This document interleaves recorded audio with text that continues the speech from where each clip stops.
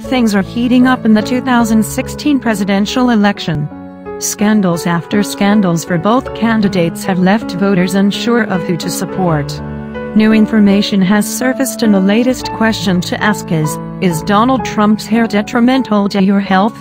On Donald Trump's head is a furry puss caterpillar, also known as the toxic toupee. It is the most venomous caterpillar in North America.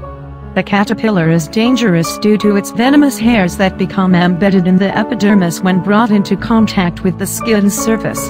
The effects include symptoms such as intense throbbing pain, burning, and a rash with erythematous spots.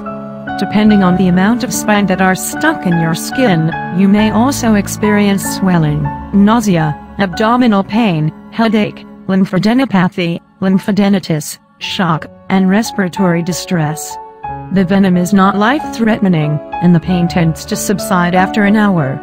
Treatments are based off symptoms and reactions, as one does with an insect bite. You can remove the hairs by putting tape on the area and pulling it off to get the fibers. In order to relieve the pain, wash the skin with soap and water, and apply cooling measures such as an ice pack. You can prevent incidents from occurring by teaching your kids not to touch the curious-looking creatures. There's a reason no one is allowed to touch Donald Trump's hair. Don't make the same mistake as Jimmy Fallon, who did not know of the unforeseen consequences of touching the venomous hairs. When November 8th comes along, remember to vote no to dangerous caterpillar wigs.